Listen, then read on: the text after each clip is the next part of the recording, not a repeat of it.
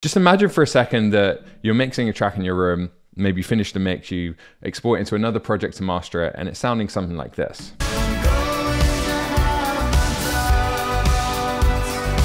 Sounding pretty good. You take it out to the car, and now it sounds like this.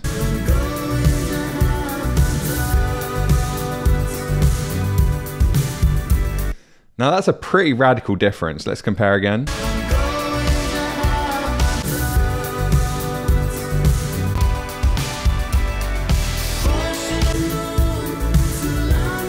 But I think that's pretty close to the difference that you can hear when you take your mix into a different environment. And maybe it's not your car, maybe it's somewhere else.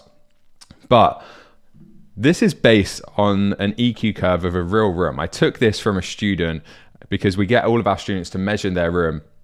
And I replicated the curve of their room.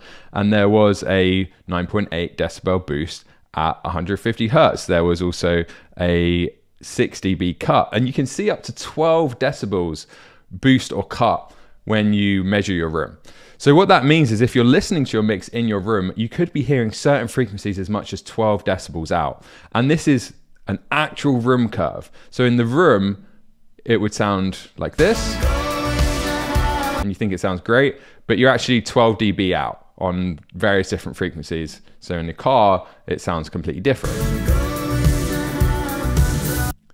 So this is obviously extremely demoralizing when this happens. And this is just an example, right? Obviously it's kind of different because car speakers all sound different and different environments and all that kind of stuff. But just to give you a really clear example of how much of a discrepancy there can be. And it's really demoralizing because you spend all of this time mixing the track in your room and it sounds great, but then in the car it just falls flat. It's really frustrating. And really it's just kind of the moment where you actually realize that, okay, I actually have a lot more work here to do than I thought. So there are a few reasons why this happens. First of all, it's your room. And we're going to talk about that in a second. It's also managing perspective. So this is really important. It's also training your ears. And finally, you need to have more of an end in mind perspective.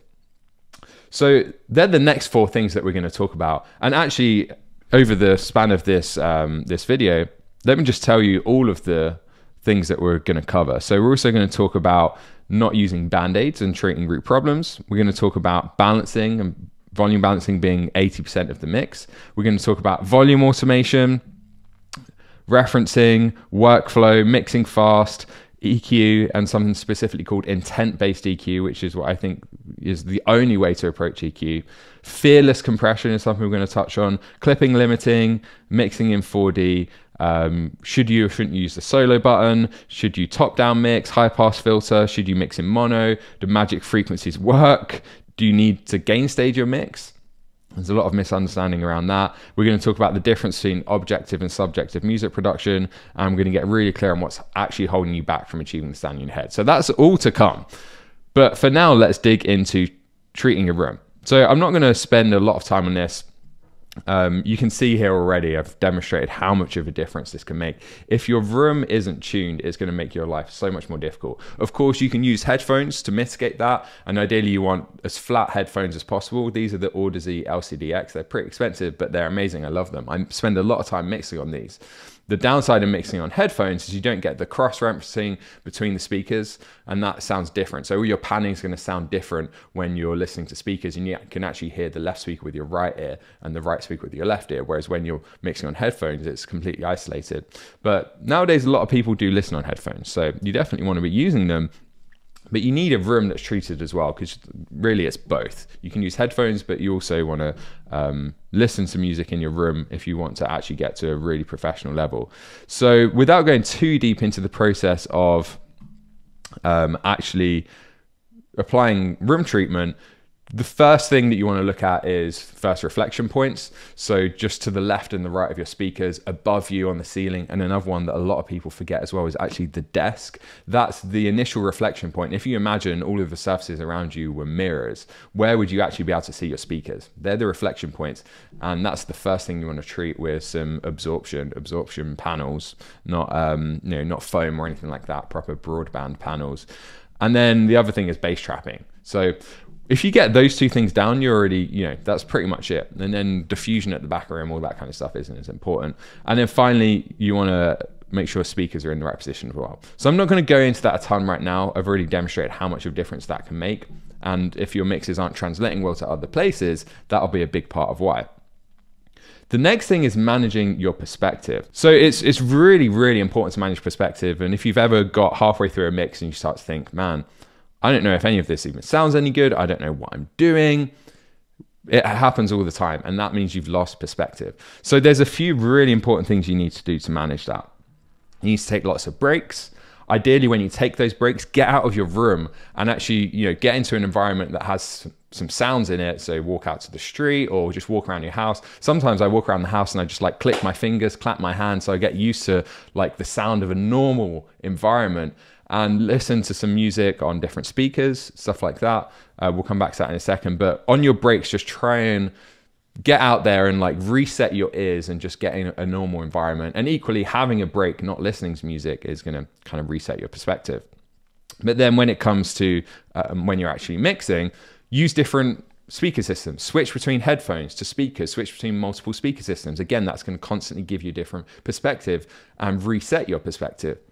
Using reference tracks as well. So when you're, you know, deep in a mix and you're not sure if you're making it better or worse, you can use reference tracks to kind of pull you back to that more objective standard. Use it as a measuring stick. And then also don't spend too long on one thing in a mix. If you spend 10 minutes mixing the snare, it can get really tricky to maintain perspective and you lose the perspective of the broader mix. So you have to constantly move from one place to another. And I actually quite like to go from one place to somewhere completely different. So if I've been mixing the snare, maybe then I'll go and do some mix bus processing, and then I'll do some backing vocals, and then I'll do guitar, and then I'll do a vocal, rather than going vocal, vocal, vocal, vocal, vocal, lead vocal. Backing vocals and doing that. Or instead of doing like EQ lead vocal, compressed lead vocal, limit lead vocal, blah, blah, blah, blah, I'll EQ the lead vocal. Then I'll go and EQ the snare or something else. And then I'll come back to the lead vocal later. So you can move around the mix more and it kind of helps you manage your perspective. So that's really important. Tip number 4 is to train your ears. So I'm going to give you another quick demonstration here. I'm going to enable this EQ. And I've boosted a certain frequency. I'm not going to show you what it is, but on this EQ here, I've boosted a certain frequency. And I want you to just listen and try and guess what it is. Just try and guess.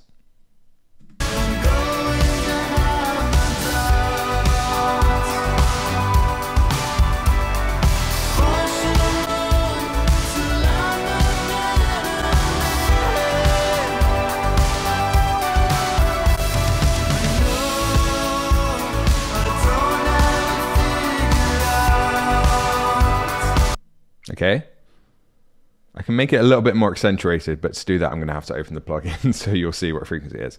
So if you can guess roughly what frequency that is, and you don't even need to guess the exact frequency, but have a rough idea of what happened there, even if you can just differentiate between, you know, did I boost the bass, the mids, or the highs? That's the starting point. So then it's bass, low mids, high mids, or highs. Then it's picking exact frequencies. But if you have no idea what frequency is being boosted there, then that's a sign that you really need to train your ears, because that's the point you need to get to. You have to be able to hear certain frequencies.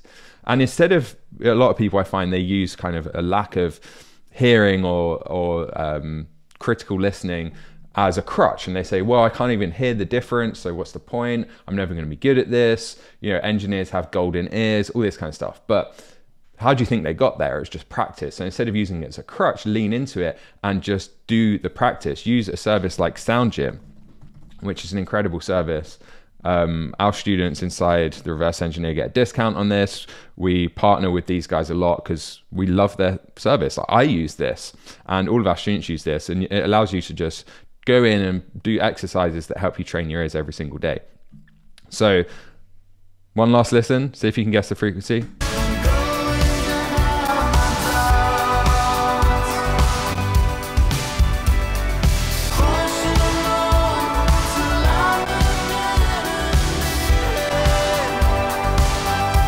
Okay, so 1 kilohertz. So we can make this even more exaggerated.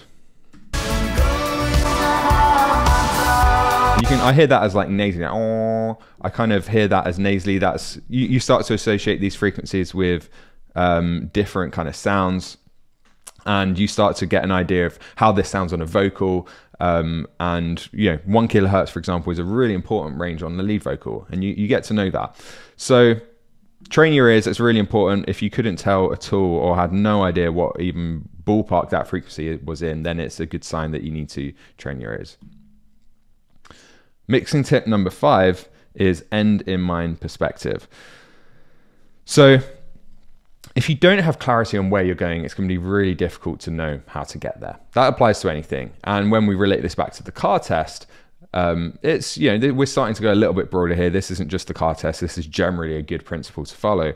But if you don't know what you're trying to achieve, and you can't translate that into very tangible terms, like I know roughly what the balance I want to be between the different instruments. I know if I want this to be quite a low end heavy track or not. I want this to be quite dynamic and punchy, or I want this to be like thick and heavy, and translate kind of an idea or a vision for a production into kind of technical sonic terms.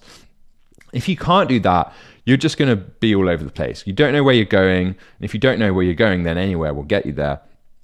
And you'll just end up all over the place, and eventually you might get to the end result, but it would have created a lot of deviation. If you have complete clarity on where you're going, though, then it's as simple as going from A to B.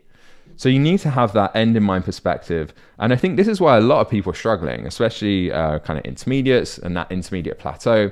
They don't know where they're going wrong, and they don't know why. They don't know what they're missing, and I think it's because they can't translate that vision into technical terms, or another way of putting it is the end goal isn't clear enough to them. And often that's because they haven't spent a lot of time mastering, which is the last phase of the process. And if you haven't spent a lot of time mastering music, then you don't really have clarity on what the goal is in sonic terms, and you're not working with the end of the process as much. Instead, if you're constantly producing and you're writing new tracks and you're recording new tracks and you're producing new tracks, but you never take them through the entire mixing and mastering process, you're spending all of your time in the beginning of the process. So it's really hard to know how the end looks. So until you have complete clarity on the end, it's going to be difficult. So that's important. The next tip is don't use band-aids. So you don't want to try and fix a mix in the master, and you don't want to try and fix poor recordings or poor choice of samples or virtual instruments in the mixing process. You want to go back to the root of the cause and treat it there. And that basically means you just need to make sure you're doing your job as you go through each phase. And then once you have that level of quality, balancing is 80% of it. Because if you've got really good tracks to start with, then once you get the balance going, it really doesn't need much, as opposed to you going in and trying to fix issues on every single channel. You're trying to cut this and remove that and fix that.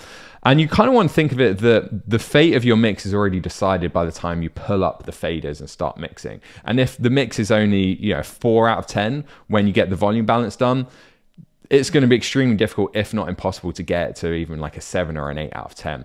And the kind of the best potential mix inside of those raw recordings or raw multi-tracks has already been decided. The fate has already been sealed. Whereas if you pull up the faders and you've got really good recordings, really good samples, really good virtual instruments, and it's just kind of a 7 or an 8 out of 10 just with volume balancing, you're going to be able to get to that 10 out of 10 point.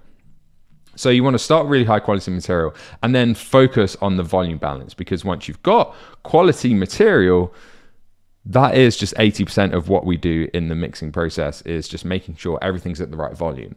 And if you go and watch any YouTube video where, a mixer pulls up a Grammy winning track, and there's various videos you can do that, it just sounds great straight away. And equally, I've heard so many interviews with different mix engineers, and Mixed by Ali, he mixes all of Kendrick Lamar's stuff, and he talks about how he spends the most of his time just doing the volume balance and also doing volume automation, which we're going to come back to in a second. But to demonstrate this, I've got some tracks here. They're pretty good sounding recordings, and this is just a volume balance, nothing else. There is some kind of mix prep. So normally what I do is I go through each channel, I check if it needs some gain staging. If it's guitars or basses, I'll play around with some amp simulation, and I'll do all of this before I start mixing, and I do all of it in solo as well, so I'm not even listening to the whole mix. And then on the vocal, I've also got my kind of dynamic processing already. I'm going to come back to that later as well. So that's all we've got, and a volume balance. Let's have a listen.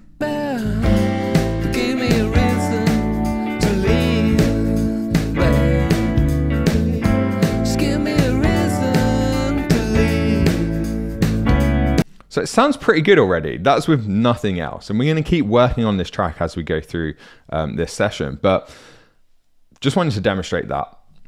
So the next tip is that you can't neglect volume automation. So following on from the last tip, if volume balance is 80% of the mix, then volume automation is how you make sure that the volume balance is perfect throughout the mix, because it's not static. We've got kind of two dimensions to consider. One is the balance at any one snapshot in time. What's the balance between the different instruments? But then you have a whole track, and at each point you could take a snapshot and look at the balance, and it could be, you know, better or worse, and maybe the balance needs to be different in the verse to the chorus. So the only way you can actually get the volume balance exactly where you need it is by using volume automation to adjust the balance as you go through the song.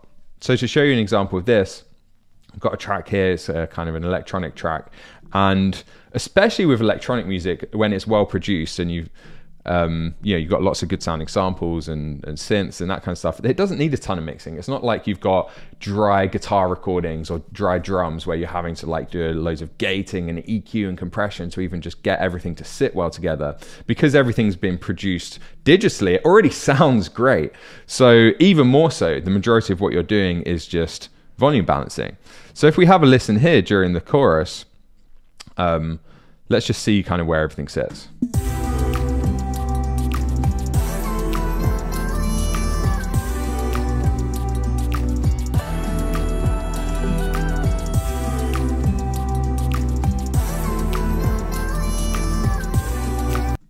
So let's focus on these snaps. So I like how they're sitting in this last chorus. And they're kind of working together with the claps. But then if we turned off the automation on this track, listen to how they sound in this earlier verse.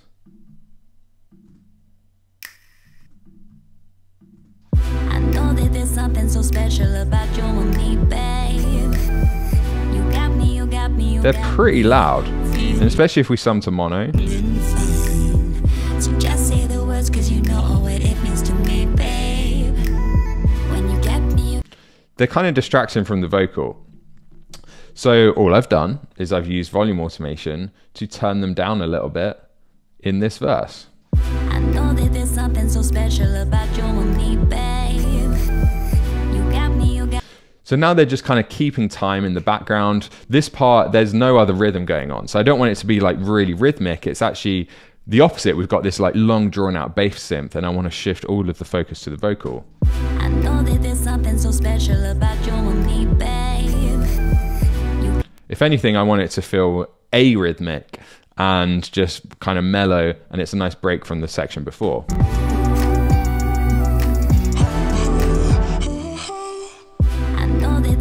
So special. So I want the snap in there, and that's why it's in there from a production standpoint, but I don't want it to be the main thing. I don't want it to pull focus from the vocal. It's just kind of keeping time in the background.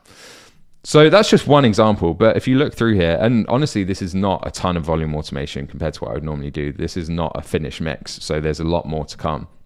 But you can already see where it's just turning things up and down at different points to make sure it's sitting in the mix perfectly. Here's some examples here as well, where the synths kind of turn down and then come up into the chorus.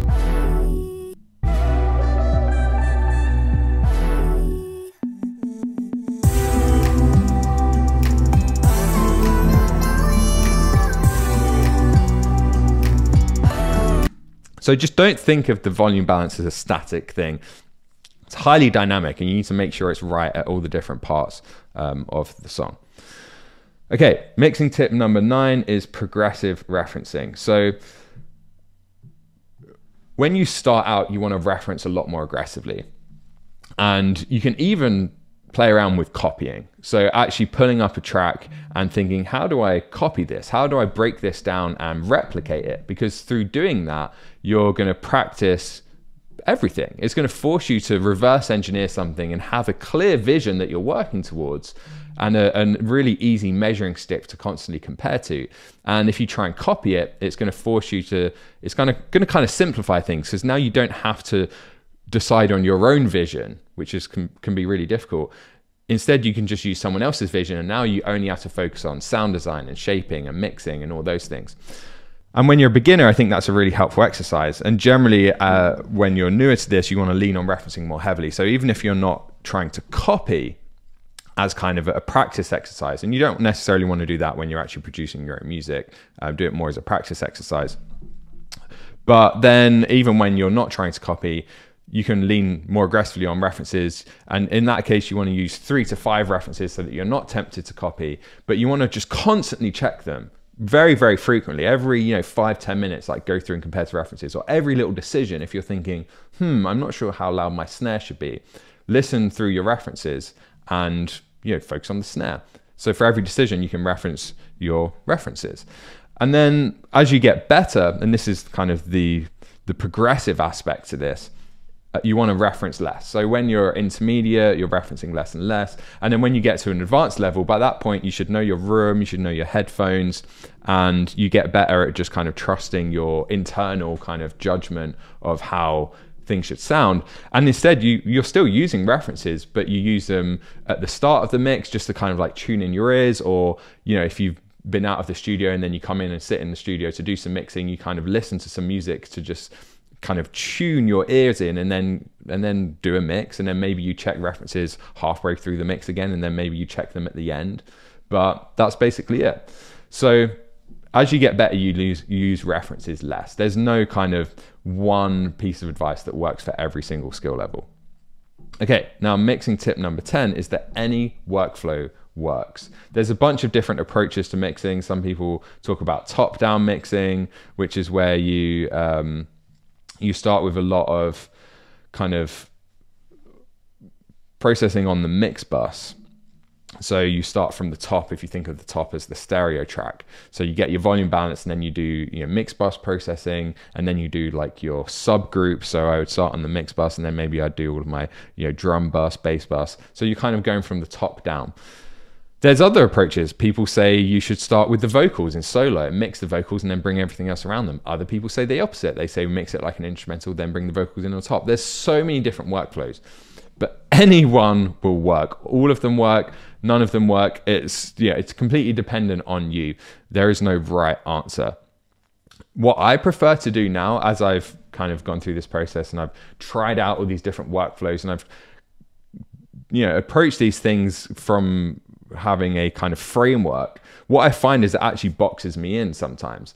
And I started to use different workflows for different tracks, and then I realized, well, you know what, there's not actually a set workflow here. And that can be tricky because it's really difficult when you're learning, and it's such a kind of overwhelming process and such a complex process, and it's so interdependent as well. When you're mixing, it's like you change one thing over here and something else over here changes. So it's really hard to systemize that, and you need to think of it more as painting a work of art. And I'm not a painter, so I don't know if there is a workflow, but I imagine it's more kind of emotion led. It's more, you're kind of chipping away at different parts, or it's like sculpting a statue. You're not necessarily gonna sculpt the arm perfectly and then sculpt the head perfectly. You go through lots of different passes. First you get the rough outline, then you go slightly higher level of detail, and then you go more and more detailed, and at the end you're just kind of fine tuning, and you're like chiseling the eyes or something like that.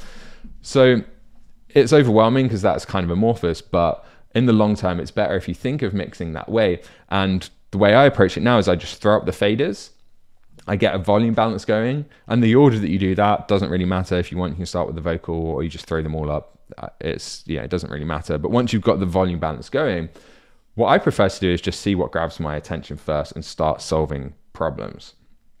So if we listen to this track here, that is just the volume balance that we listened to earlier, let's see what grabs our attention. And if we're struggling to decide what to work on first, or nothing's grabbing our attention, or we're struggling to identify problems that need solving, that's when we can go back to references, compare to references, and then it should be pretty obvious pretty quickly what problems we need to solve. Give me a reason to leave. Just give me a reason to leave.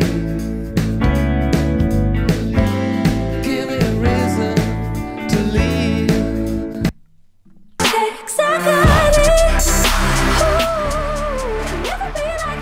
So let's just go and pick some random references. I should go for anything on here.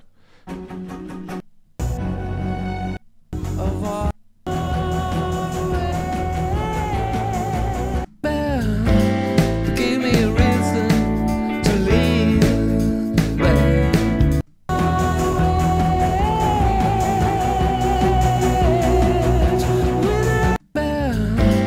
Give me a reason.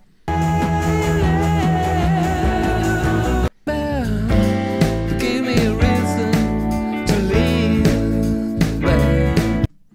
So it's already sounding pretty good. And I often find that this is the most difficult point. Sometimes with the whole mix, it's when you get the volume balance done and then you take a break and you come back and you think, where do I start? And it's like, you know, writing something and you have a blank sheet of paper. A lot of people are afraid of, you know, the blinking cursor and you've got nothing. So you just I find you just kind of have to start. And then very quickly, you'll start to notice like problem after problem after problem after problem. So here, the thing that's grabbing my attention the most as just kind of irritating me. Give me a reason to leave. Just give me a reason to leave. Give me a reason to leave.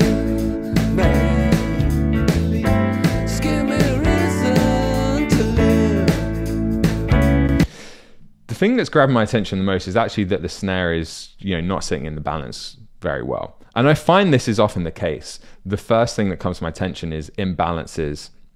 Referring back to this idea that the volume balance is 80% of it, there's all these kind of offshoots of that. One is that therefore volume automation is really important. But another thing is, you know, compression. Because if something's all over the place and 1 second it's really loud and then it's really quiet, that's kind of a, you know, a subcategory of volume, or it's like a, you know, volume on a micro scale as opposed to a macro scale. So I do often find that the first thing that grabs my attention is, you know, a lack of dynamic consistency in something, and then I'll reach for a compressor and I'll start shaping that, and then that'll help me get the volume balance sitting better and just kind of locking everything into place.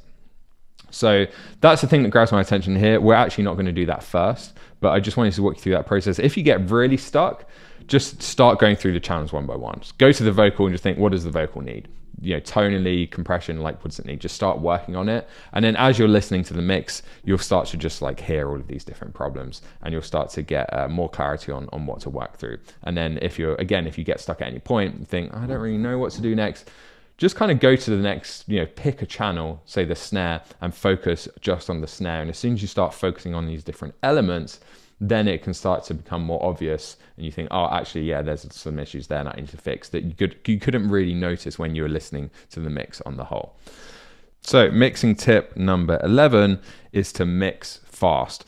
So this comes back to the idea of managing perspective, but I find a lot of people are mixing way too slow, and it means that they're overthinking it. Instead of just relying on intellect and doing what the mix needs and what the mix is telling them it needs, they're overthinking things, they're spending too long on one thing or another, and they're then losing that perspective. And that's why it's a race against the clock, because the longer you mix, the more you lose that perspective. So a really easy way to do this is just get like a little, you know, 3-minute timer or even a 1-minute timer, depending on what you're doing, you know, 1 minute, 3 minutes, but set a timer, say, okay, this snare, the tone is off, I want to mess with that, I want to actually like EQ it, and then flip the timer and say, I'm just going to give myself 3 minutes to do it. And whatever I'm at 3 minutes, that's it.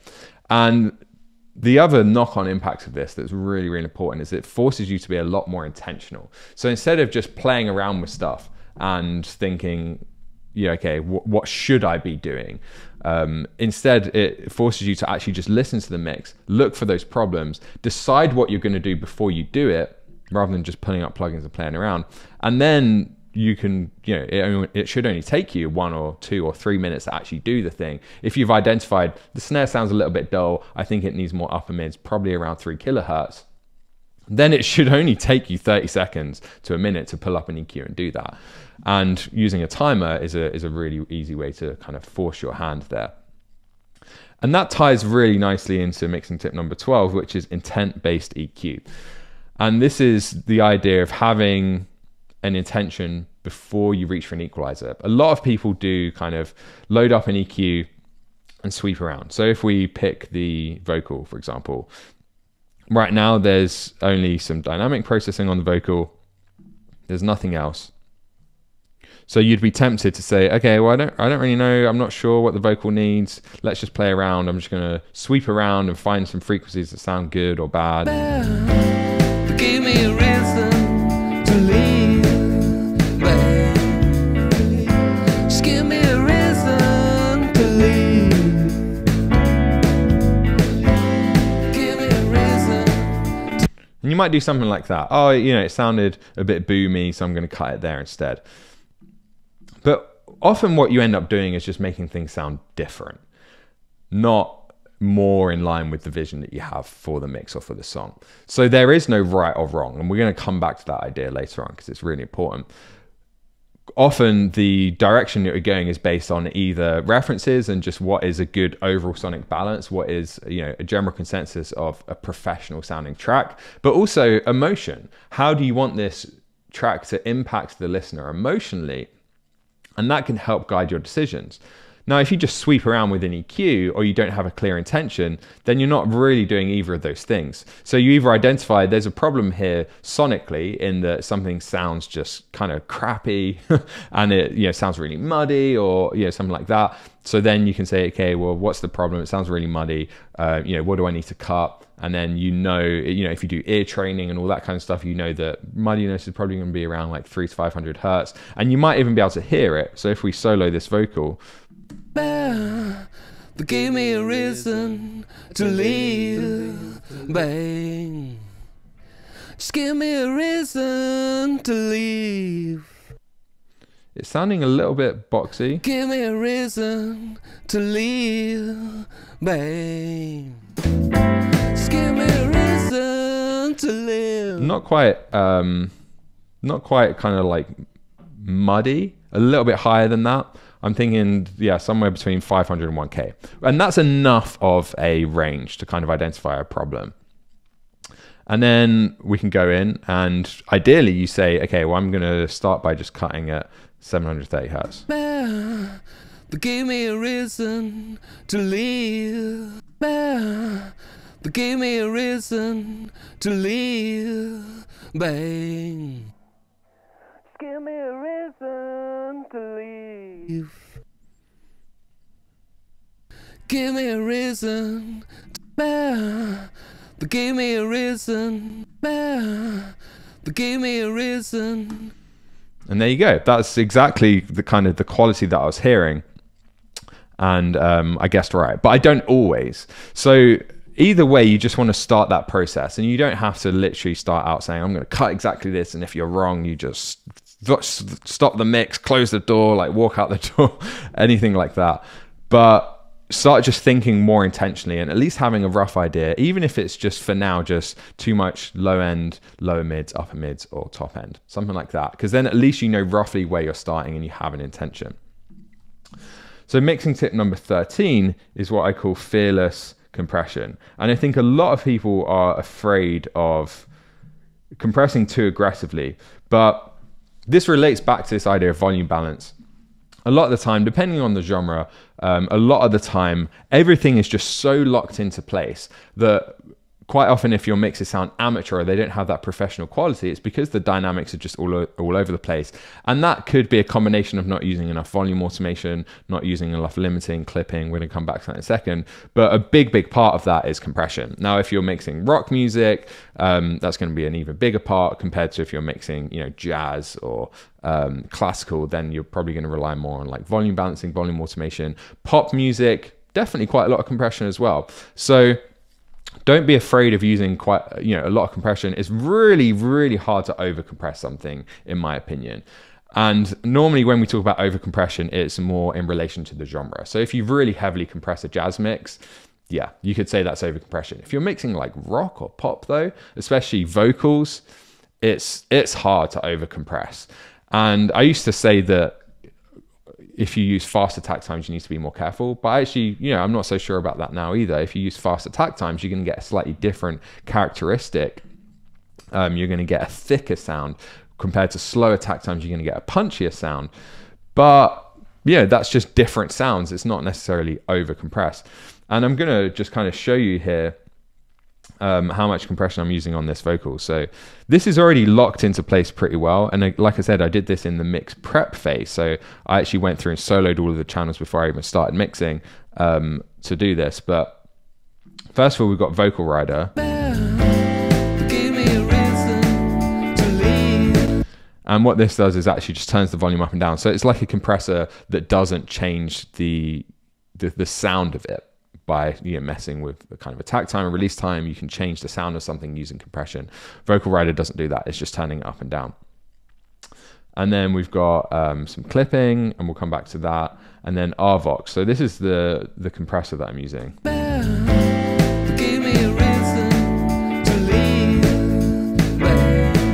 And without.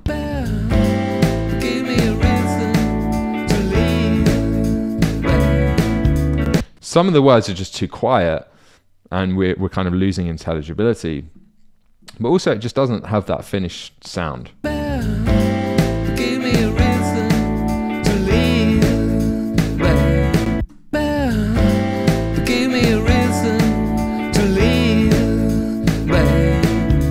And this is not a heavy rock track or anything. This is, it's bordering on jazz. It's kind of like jazz rock, but it still is necessary to have. You can see nearly 12 dB of gain reduction just to like lock it into place where I want it. So don't be afraid of compressing quite aggressively. Just be somewhat aware of the genre that you're working with. I would just say it's a lot easier to undercompress, way easier to undercompress than it is to overcompress. And if you're worried, then just make sure you use a lot of compressors that have fixed attack and release times, because often when things start to sound kind of bad because of compression, it's because of like a way too fast attack time or a way too slow release time, and everything starts to sound really like pokey because we're using slow attack times, or everything sounds really thick because we're using fast attack times. But if you use something like RVox on vocals, where it literally doesn't have an attack or release control, it's going to help you kind of hedge your bets a little bit and make sure you're not doing anything too crazy. But don't be afraid of it. And then tip number 14 is to not neglect clipping and limiting. So again, this all comes back to, surprise, surprise, volume balancing. But at the end of the day, compression alone often isn't enough. So on this vocal here, we've already seen that I had Vocal Rider and compression, but I'm also using a clipper, and what clipping does is it just shaves off the transient. So a compressor is going to turn it down. It's not actually messing with the transient itself, and that's the transient is this little part, the kind of the initial part of the waveform where it comes in. And with vocals, that's often like the consonant at the start of the word. Transient, that's the T is the transient of the word transient. So what a limiter will do, or a compressor will do, same thing, just different ratios, is turn it down really quickly. What a clipper will do is it will actually just cut it off. So that's kind of the theory of it. So if you can imagine here, a limiter will turn this down, whereas a clipper will just cut off this transient. And that sounds really aggressive, but what it does is it just catches those louder peaks, tames it, and gives us more headroom to work with. But I tend to just dial it in terms of kind of the practical advice now. I dial it in until we're just catching the occasional transient. Give me a reason to leave. Just give me a reason. So you can see it's not every word, and this is a great plugin, T-Rack Classic Clipper. It's not every word, but we're just catching it every now and then. And then equally limiting. So limiters aren't just for your mix bus. Use them on individual channels, and you can do the same thing. Give me a reason to leave. And I even sometimes find myself using limiting more than compressing on individual channels. I can think of a jazz track I was mixing recently where I didn't want that compressed sound. I didn't want to kind of manipulate the dynamics too much, but there were just some notes that were just way too loud. So I just put on I just put on a limiter to catch those louder transients. and I use something like this FabFilter limiter in safe mode, or you just want a transparent limiter to just catch those. And I could go through and volume automate it. It would just take way too long. So you just use a limiter, tune it so you're just catching those louder peaks, and then it's quite transparent, more transparent than a compressor. But a lot of people seem to think that limiting is more aggressive, but it just depends how you use it. So you can see I'm only doing 1.7 decibels. I could get away with a lot more than that. As long as you're not pushing it so hard that it's distorting or anything like that, it should be relatively transparent depending on what limiter you're using. But don't neglect clipping and limiting. They're really handy tools on individual instruments when you're mixing. Mixing tip number 15 is to close your eyes. So I'm not going to spend long on this one, but everything you see on screen, all of these tools nowadays have a ton of visual feedback. It's going to influence how you hear things. And if you've ever listened to music with a music video and then listened to the same song later on, it sounds completely different. And it's because the visuals influence you. And that's when we're talking about a music video. There's not kind of a representation of the audio on screen. It's literally just, some pretty imagery often. But when we have tools that are actually showing us what's happening with the audio on screen, it manipulates it even more so. So I just find it, I find myself closing my eyes a lot when I'm tweaking EQs, or the thing I do the most is like bypass, unbypass. I'll close my eyes, I'll press this a really random number of times so I don't know if it's bypassed or unbypassed, and then I'll flick it on and off, and I'll try and hear the difference and make sure I follow through on the intent that I had, and then I can also decide which do I prefer. And it's just so much easier. And also sometimes you can't even tell which one's which, and you say, oh, okay, this is bypassed, and then you open your eyes and it's actually not bypassed. So that's a really handy tip.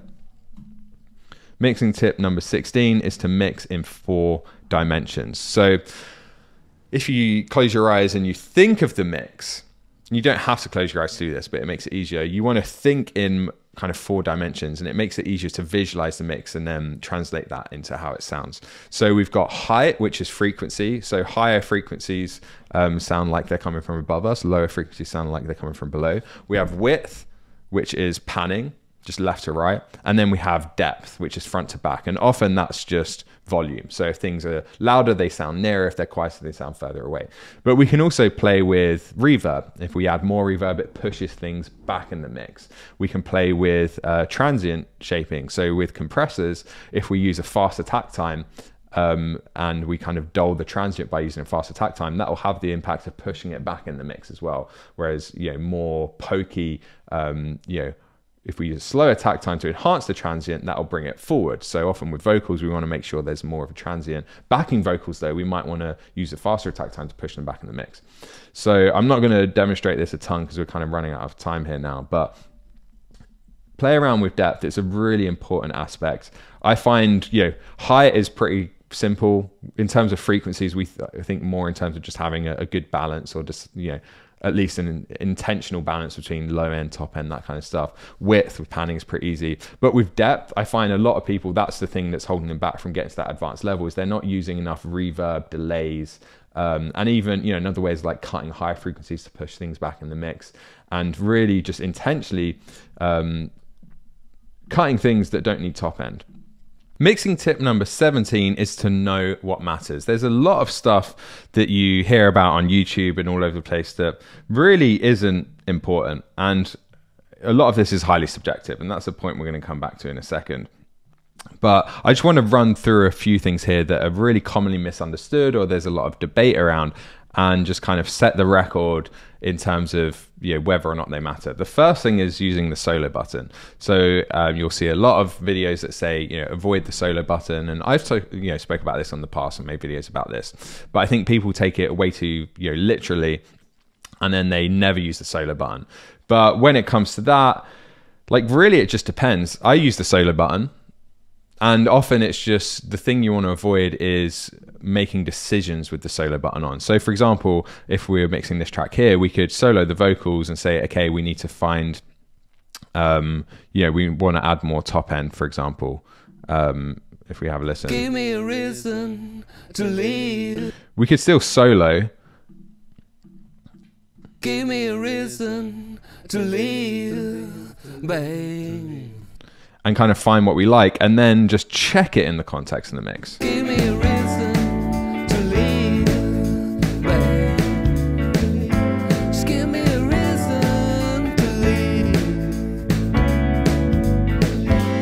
Give me a reason to leave. And as long as you're making decisions in the whole mix, you're going to be all right. So listen to the mix, figure out something that he's fixing. Then if you need to go in solo to kind of like fine tune it, fine. And then just double check it without using solo. Another thing is top down mixing. We've already kind of touched on that. But I find that if you are too aggressive on the mix bus, then you can end up removing good stuff from things that are fine. So let me give you an example. Here, what I'm hearing is there's a lot of kind of low mid build up. Give me a reason to leave. And especially, you know, it's kind of like, wah, wah, wah, wah. Again, it's that like nasally quality around like, probably more like 500. And that's mostly in the guitars, if you have a listen. Give me a reason to leave, babe. Just turn this on.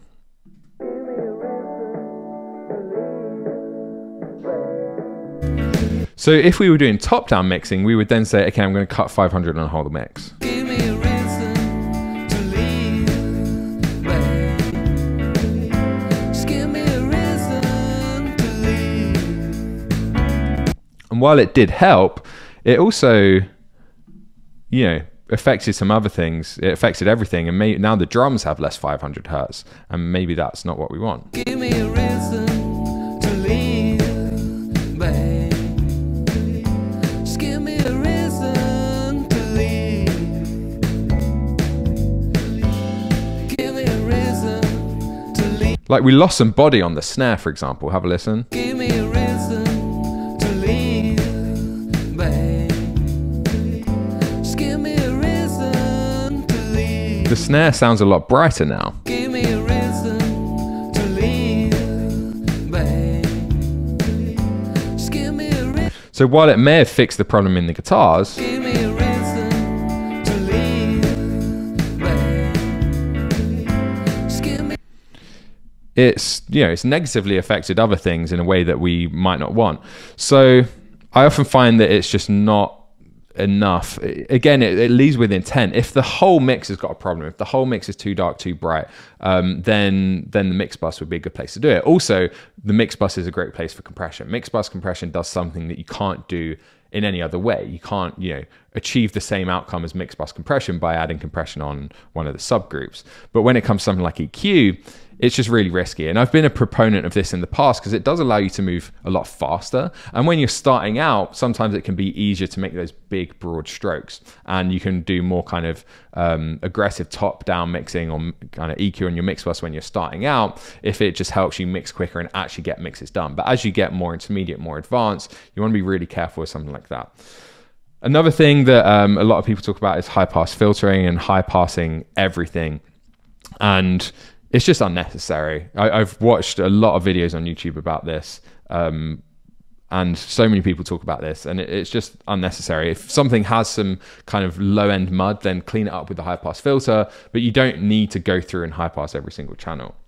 Something else is mixing in mono, and I do this, you know, quite a lot. I'll flip the mix to mono. Give me a reason to leave. And I might mix in mono for 10, 15 minutes and then flip in and out again. But I used to try and follow this rule that people prescribe where it's like, no, you should mix in mono all the time. It's, you know, it's really helpful, and therefore you have to do it, you know, every single time for the whole mix, or, you know, at least a big duration of the mix.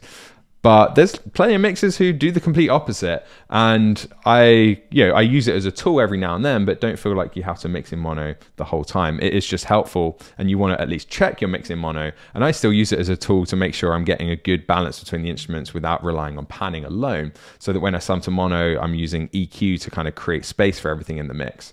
But it's not essential that you do it the whole time. Another one is magic frequencies. A lot of people say, you know, boost this frequency on kick and it will sound great, or do this. But I think it's better to train your ears and kind of come up with your own magic frequencies and let the music guide you. And over time, you'll come up with your own tastes and preferences as a mixer as well. So your magic frequencies will be different to someone else's magic frequencies. So you don't want to just get like an EQ cheat sheet and use that as a way of deciding what to EQ. Instead, just, you know, think of the whole frequency spectrum and train your ears so that you can actually identify problems, develop your own taste. It's kind of like, you know, when I was learning scales on bass guitar, I could have learned every single scale by memory. For example, if I wanted to know, okay, like half diminished, I could learn, or even if it was a scale where it's like, this scale's got a flat 9, I could learn every single flat 9 scale, or I could just learn, you know, what flat 9 means, and I could play a normal scale,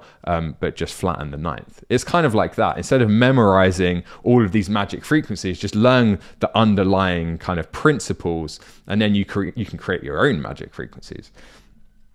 So the last thing is gain staging. So you don't need to obsess over making sure that every channel is perfect. For example, we could have everything like massively clipping on an internal channel.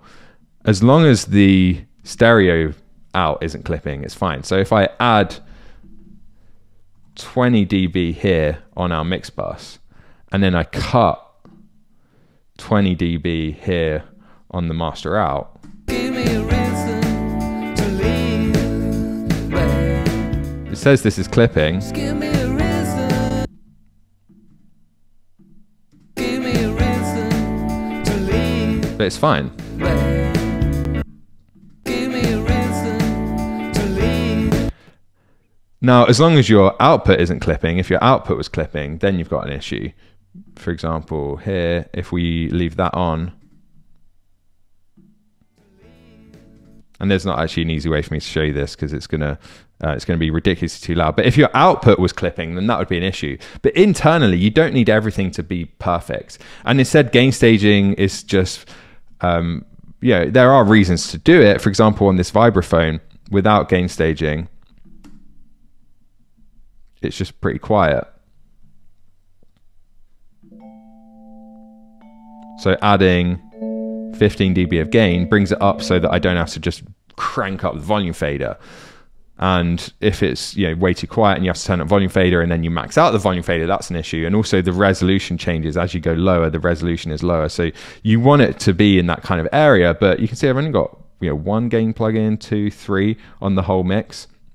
So you don't need to obsess over gain staging. I think a lot of people, you know, give it way too much attention. So mixing tip number 18 is objective versus subjective. And this is going to get a little bit more philosophical. Now that we've covered a lot of the practical stuff, I want to talk about kind of the big picture, because this is what will help you learn really quickly, as opposed to just, you know, get a few tips and tricks. Understanding kind of the mindset of how you learn mixing will help you progress a lot quicker. Now, objective versus subjective, what I'm talking about there is the two different aspects of music production. So a lot of people think of it as one thing, but there's actually two different aspects. There's the objective side, which is kind of the technical, scientific side of music production and mixing and mastering and all of it. And then there's the subjective, which is the kind of creative, emotional, more musical side of music production. Now, different people use different terms. So Dave Pensado, and I won't play you the video to save time, but if you want, you can look it up. This video here, he talks about the importance of differentiating between technical and emotional mixing. Jack Joseph Puig talks about intellect and instinct. And then Manny Marroquin talks about left brain, right brain. And these, if you don't know who these people are, these are incredible mixers with, you know, tens of Grammys between them, some of the best known mixers in the entire industry. And they all talk about this distinction. And the language that we use at mastering.com is objective, subjective. So what I want to do now is kind of talk about how these two things interact.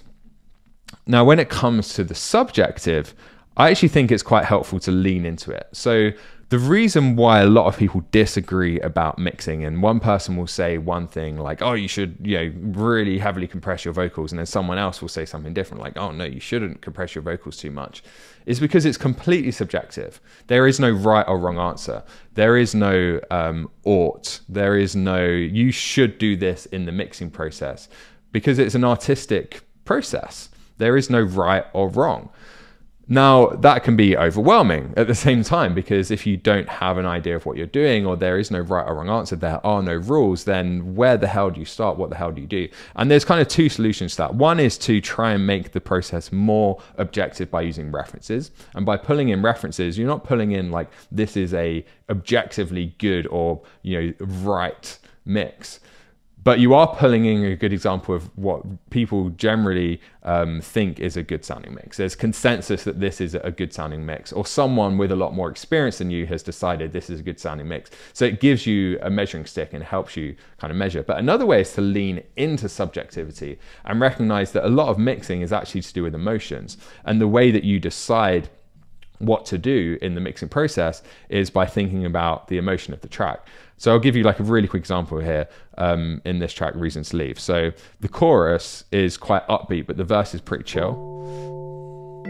It's aching in my heart. It's more than I can bear.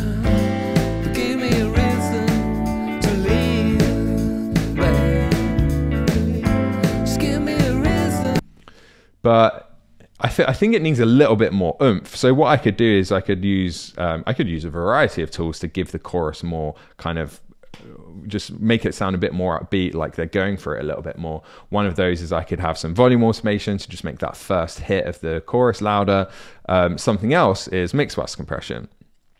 And if I want it to sound more upbeat, then I'm probably going to go for slower attack time, because that's going to exaggerate the transient, which is going to make it sound like they're playing harder, versus a fast attack time, which is going to kind of thicken it out. So this is just a good example of using, okay, there is no right or wrong. Fast attack time, slow attack time, like both could work. So how do I decide which to use? Well, what is the song telling me it needs? What emotions do I want to bring out? And we can lean into that subjectivity and that emotional side of music to guide our decisions. So we can tune in this compressor.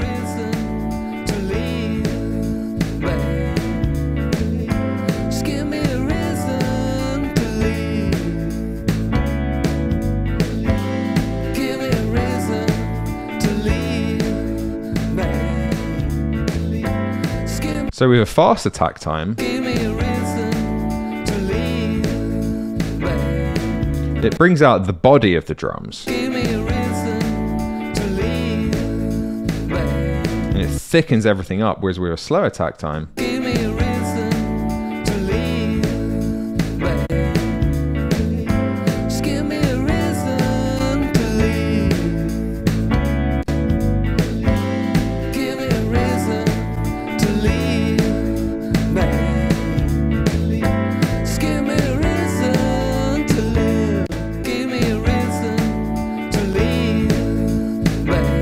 sounds like he's hitting the drums more aggressively, and you can hear it in the vocal as well.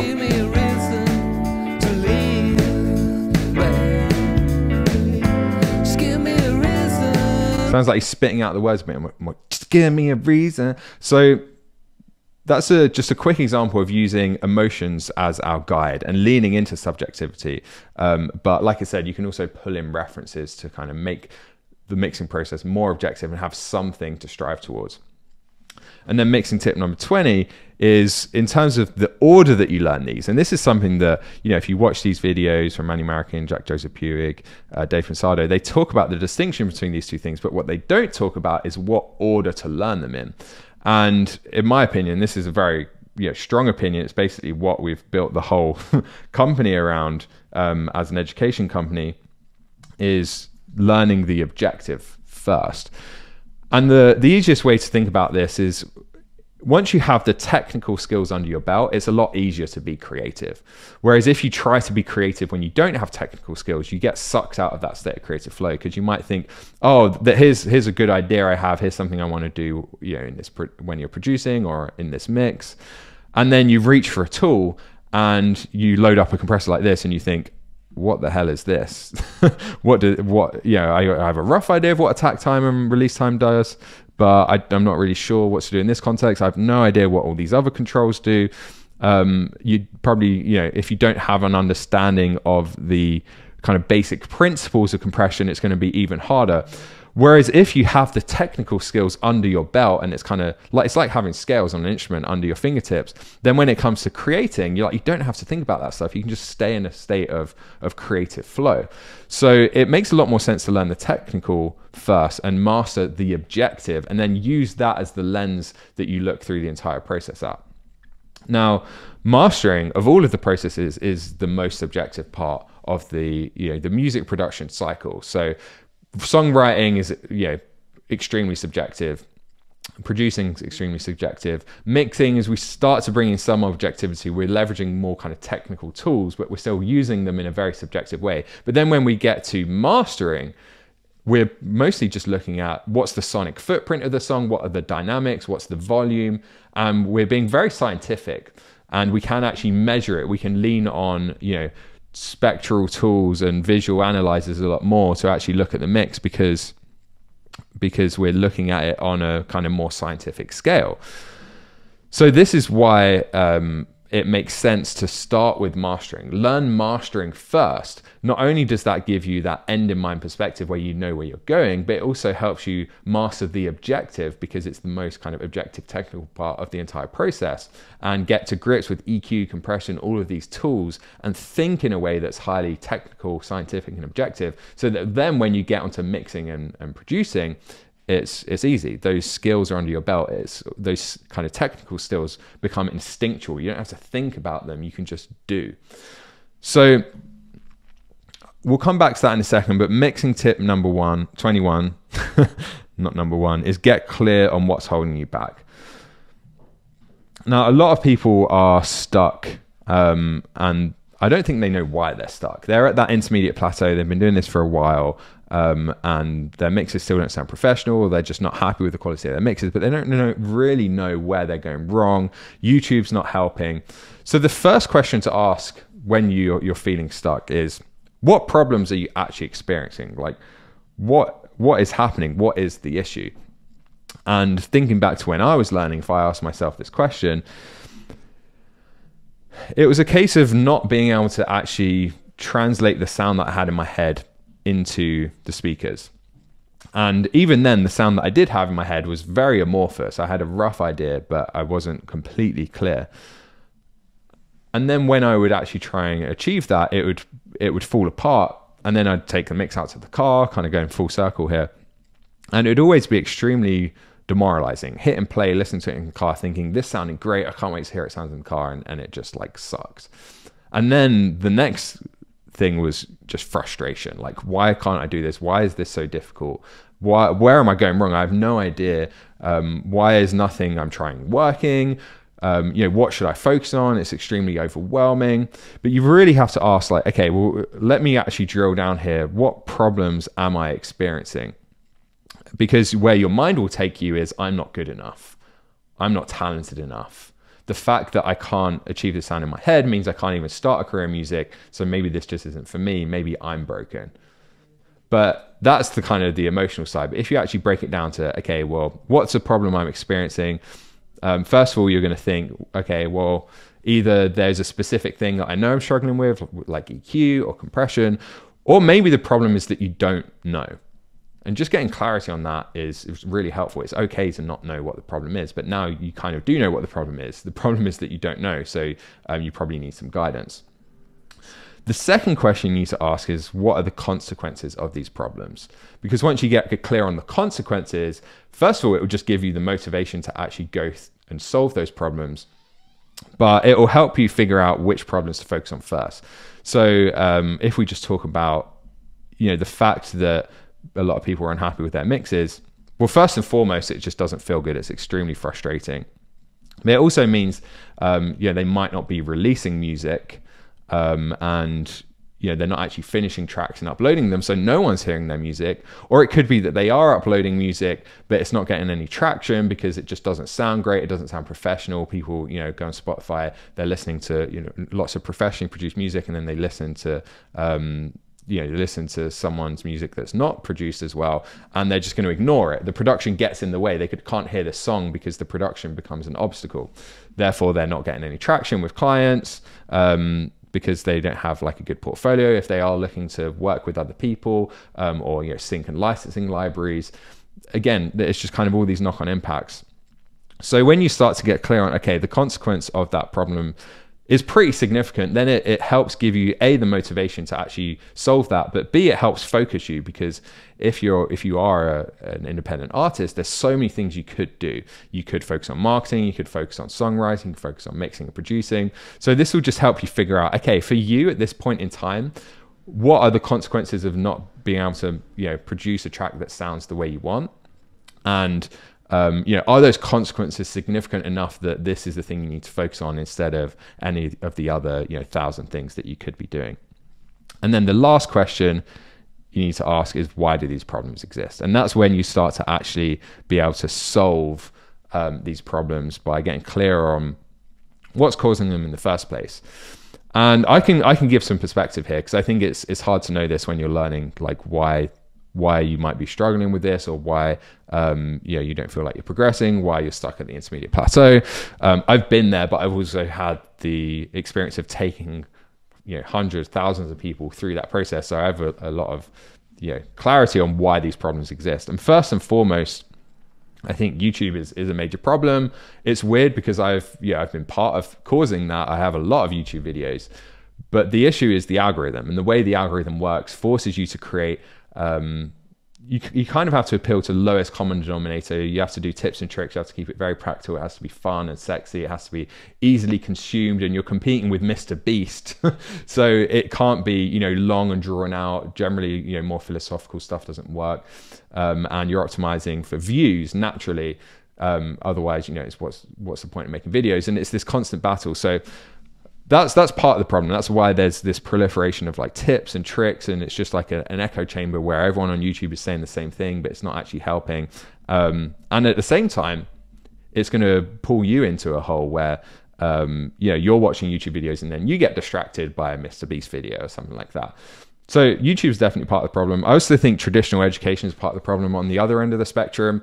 If you go to, I won't name any names, but if you go to a college or a university to do music production, you'll probably be disappointed.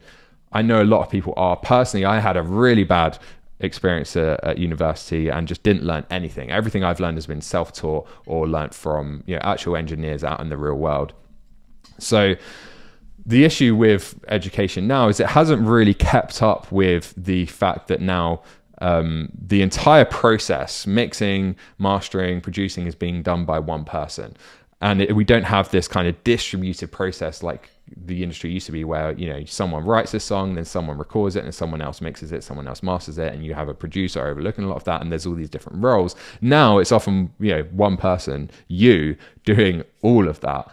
So I don't think colleges have really kept up to that. But either way, the whole point of going to college is to get a certification, and that's just not going to help you in this industry. They're going to you're going to spend 2 or 3 years doing a degree, spending upwards of $60,000 just to be spat out at the end with no real kind of roadmap for turning any of it into a career. So I won't go into this too much, but there is one more problem, and I think that it's that colleges are teaching forwards. They're teaching producing, and they're teaching a lot of that, and then mastering is an afterthought, and we'll come back to that in a second. Now, another common problem is just the proliferation of plugin and gear companies now as well. They are constantly selling you the next plugin that's going to fix your mixes, but if you bought enough plugins, that's not the case. And another problem, I think another reason why people really struggle is they don't have feedback. They're kind of on their own in their studio. They don't have a community that they're part of. They don't have a mentor who can actually listen to their music and tell them what they're doing wrong. So they just kind of end up in this kind of endless cycle of just trying things and not having enough of an outside influence to give them a level of discernment about where they're going wrong. Now, with all that being said, if we go another level deeper and we say, okay, well, YouTube algorithm, traditional education, plugin companies, lack of feedback, all of these things are holding people back. And then we ask, okay, but what are they holding them back from? What's the thing that people aren't getting from those, those learning avenues? And that's where, in my opinion, and this is a very strong opinion because we built the whole company around this, it comes back to this idea of mastery of the technical and starting with the objective, not the subjective like everyone else does.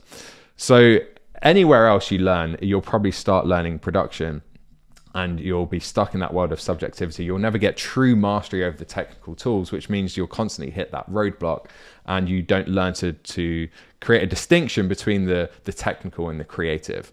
Whereas when you learn mastering first, you're learning the technical, you're getting those technical skills under your belt, they're the scales under your fingertips, so that you actually know what's going on in the music production process, because effectively, it's engineering. It's called engineering for the reason it is highly scientific.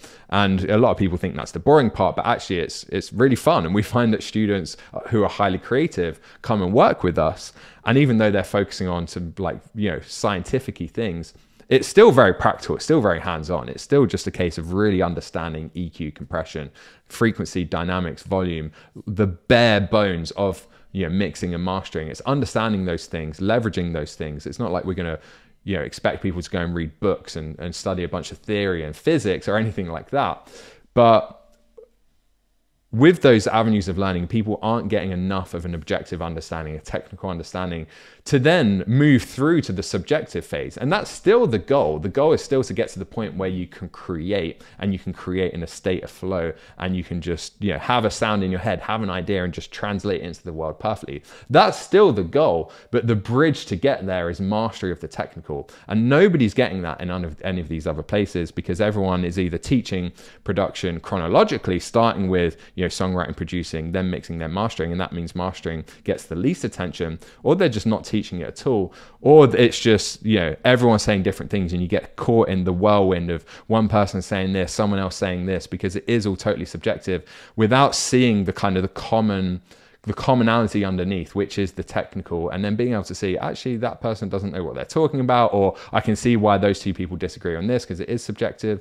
So to me, that's why a lot of people are struggling, why they get stuck, why they have these problems, is a lack of mastery over the objective that's preventing them from moving through to the purely subjective and that state of total creative flow. So this is the entire philosophy and idea behind our core program, The Reverse Engineer. And you probably knew this was coming. So if you're not interested in hearing about this, you're not interested in working with us, you can just, you can go ahead and leave this video now. But what I want to do is, for anyone who is watching that wants to go to the next step, obviously this has been quite a long workshop, but there's only so much we can do in, in an hour or so. So if you want to keep going and you want to learn more about this and you want to start, working with us and solving some of these problems, then I'm going to tell you a little bit about the Reverse Engineer, and we'll spend a few minutes going through this. So this is a 29-week program that teaches the entire production process in reverse. We start with mastering, then we teach mixing, then we teach production. So we teach all three. It's 8 weeks on mastering, and then a week or two on how to go out and get mastering clients, if you want to do that. Then 8 weeks on mixing. So it's a full program on each of these. And then again, another week or two, just going into the process of going out and getting mixing clients. And then finally production. And in the production phase, we've now moved into the purely subjective. So we start with mastering and we focus on the technical skills. Then we move into mixing, and mixing is really easy to learn when you're good at mastering, because you don't need to relearn EQ compression. So we can actually teach it in a way that's a lot more nuanced and quicker as well. And then finally, when it gets to production, we really focus on codifying emotion and taking something highly amorphous, like letting emotion guide the music making process, and codifying it and actually breaking that down into, okay, well, how do technical terms like fast and slow attack time actually translate into emotion? How do they impact the emotion of a track? How does a thin versus a thick arrangement affect the emotion? How do all of these technical things ultimately end up influencing the listener's experience of hearing the song. So we go through everything, and that's 8 weeks on production as well. And like I said, throughout that, there's training on how to go out and get clients if you want to do that as well, to support yourself while you're pursuing a longer term career as an independent artist. So in a nutshell, over the span of 29 weeks, you'll become a professionally trained mastering engineer, mixing engineer, and producer. You'll experience a breakthrough in the quality of your music, and you're going to get way more satisfaction from both the music creation process itself, but also more satisfaction from the final result. And my goal is that when you take a mix out to the car in 29 weeks, first of all, you know exactly what it's going to sound like. You don't have to kind of make that jump, that guess. You know what it's going to sound like already. You know it's going to translate. But secondly, you take it out to your car and you hit play, and it brings a smile to your face. That's my goal, more than anything else. And then, of course, from that point, it depends where you want to go. We have students who go on to build mixing and mastering businesses. We have students who go on to produce for other people full-time. We have students who focus on their own career as an artist. We have other students who are just hobbyists, who are just doing this for the love of music. But 29 weeks from now, that's my goal. So very quickly, just to show that this isn't theory, that this works, I want to talk about some of our alumni who have worked with artists like John Mayer, The Shins, Elbow, Lil Wayne, and even the late Frank Zappa. I won't name names just for the sake of privacy, but we have someone in this program who worked very closely with Frank Zappa. So this is the level of quality that we have inside the program. We also have students who have worked with Coke, Cadillac, Intel, Airbnb, Disney, Netflix, in terms of getting sync placements or writing, composing music for these brands. So it's a very high standard. And now, to make this very, very tangible, I'm just going to show you some before or after examples. So this is how their music sounded before, how it sounded after, and then also just a few words from each of these people on what it's like going through this experience.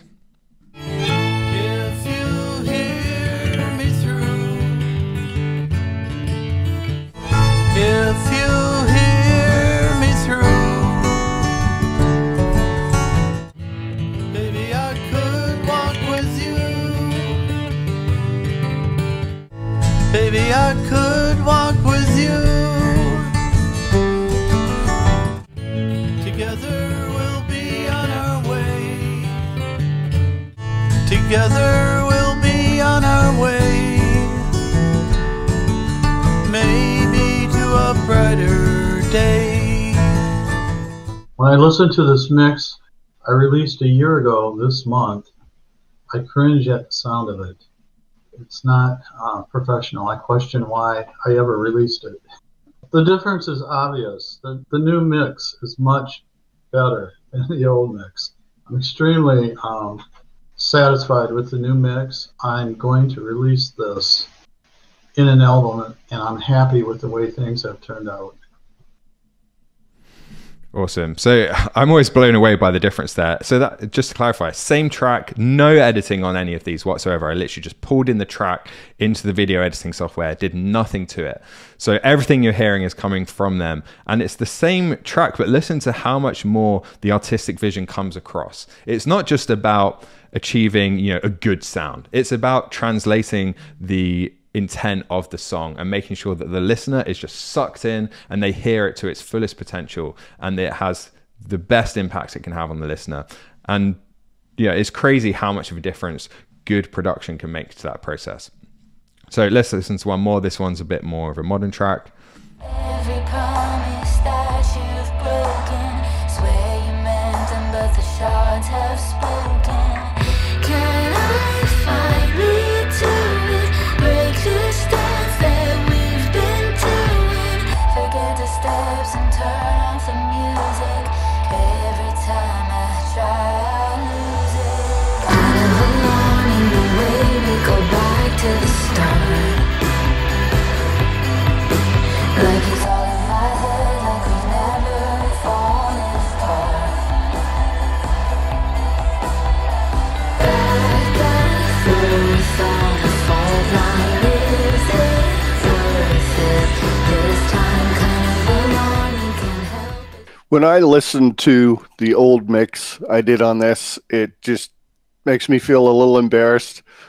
My room wasn't treated, and I wasn't using the VSX headphones like I am now. So there's a lot of mistakes in there, and yeah, it's a bit embarrassing. The new mix is better. Not really to my liking. The client wanted it to sound the way that it does and is happy with it. But yeah, that's how I feel about my old mix. Embarrassed. The new one's much better. So if this is resonating with you at all and you're interested in learning more about the program and just speaking to someone on our team, this isn't something you can just go and sign up. We're very selective about who we work with. We work very closely with every single person. We have a very small, close-knit community that we want to protect and make sure that everyone coming into that is going to be a positive addition. So the first step is to submit an application. And below this video, you'll see a link where you can click to go to a page. On that page, you start the application process. You answer a few questions. It will take 3 to 5 minutes in total. Then once you've done that, it will take you to another page where you pick a time slot to speak to somebody on our team. And I'll talk about that in a second, but once you've done that, the next step is just keep an eye out for a text or a call from your advisor that's assigned to you. And we have a whole team of professional engineers who are trained to go through this process with people and advise them on what to do next, whether they're a good fit for the program, if not, point them in the right direction. You'll hear from your advisor and they'll want to confirm the call with you. And if you don't confirm that, then we remove it from the calendar. So just make sure you look out for that communication, that email or that call. So assuming your application is accepted and you confirm your call, then you'll get on a 45-minute Zoom meeting with your advisor, and they're just going to really dig in and try to understand you and your music on a much deeper level to first of all see if it's a good fit, to figure out what you should do and help you get more clarity on what your problems are, what your goals are. And then if it is a good fit, we can talk about the reverse engineer, and only if it makes sense for you, only if you want to go there, we can talk about it. We're not going to be super pushy or anything like that. But then finally, if it's not a good fit or it's just not good timing, then we'll either point you in the right direction and say, hey, you should go check this out, or here's some other resources we have, or here's other companies that have great resources we think you'd like. Or we'll give you a plan as well. We'll give you like a roadmap and say, hey, well, go do this, go do this, go do this, and then maybe let's talk again in a few months, anything like that. So we're not going to be pushy because, like I said, we only want the right people. And just as kind of like proof of this, here's a screenshot from our Trustpilot page where Alex says, I was curious about the program, so I was able to call and talk with Jay, who was so kind of helpful. She even recommended that I not do the program because of what I had going on, but still gave me some practical next steps for what I should do. My impression was that Jay was not trying to sell me something, but actually wanted to help me along my journey in music. I felt inspired, and when I'm already enabled, I can't wait to come back and join the program.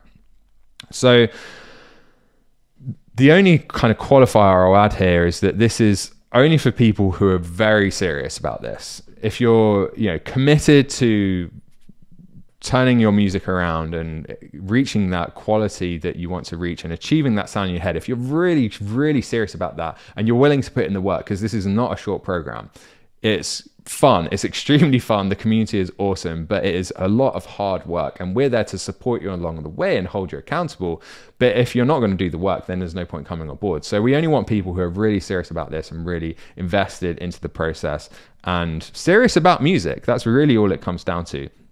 So we are quite selective about that, and we do disqualify a lot of the applications we get.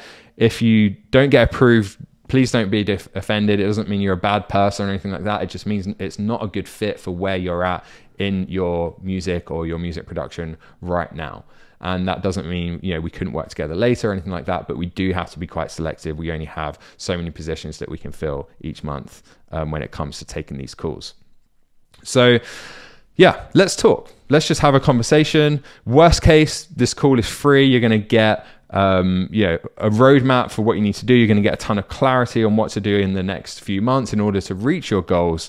And it's basically free advice from somebody who's been doing this for years and has helped hundreds of people just like you. So that's the worst case scenario. The best case scenario, that is a good fit. We dig in, you want to explore the program, we think it's a good fit, we talk about it, and you end up joining, and then we work closely with you over the next 29 weeks to help you finally achieve that sound you have in your head and experience that satisfaction of making music that sounds exactly the way you want it. And then, like I said, you can go off and do whatever's next for you.